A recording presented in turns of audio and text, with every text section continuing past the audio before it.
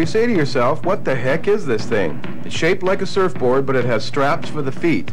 It's thin like a water ski, not thick like a surfboard. And the strange thing is, it looks like it's easy to get up on. Well, you're right. It's a little like a surfboard, kind of like a water ski.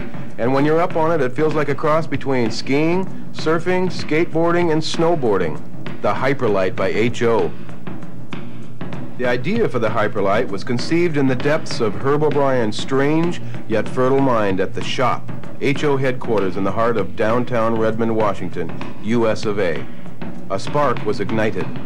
Herb knew he had the technology to build the best wakeboard in the world, and with this confidence he got on the phone and he called Hawaii.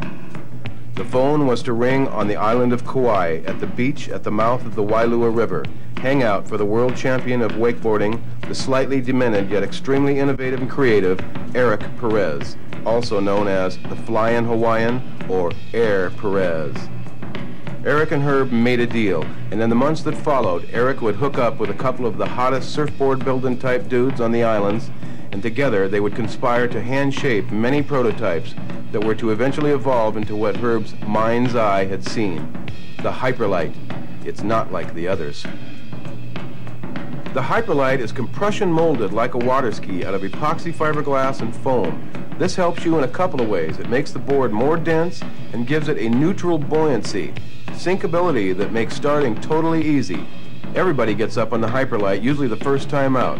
Okay, it took Nathaniel a couple of tries, but he just turned 4 and he had never skied, surfed, or anything on the water before, and now he's a regular radical wakeboarding dude. Because the Hyperlite is built like a ski, it's made thin like a ski, so you can carve up and down the wake like a complete maniac, or even run the slalom course. Hyperlite's foot strap system is extremely comfortable and supportive. It's made of soft neoprene and is adjustable for size and can be switched for goofy foots or regulars, quickly and easily.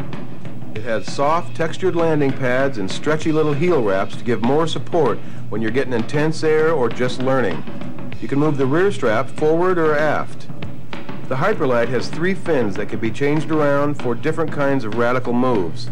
Off the lip, on your lips, surface turns, 180s, 360s, slalom, you name it. The board's wide where you need it for jumping, then narrows down to wings and a swallowtail for directional stability. Golf balls, of all things, were the inspiration for the little craters you see on the bottom of the Hyperlite. We've molded these phasers into the bottom of the board because they trap air underneath the board, making it more maneuverable and softening the landings.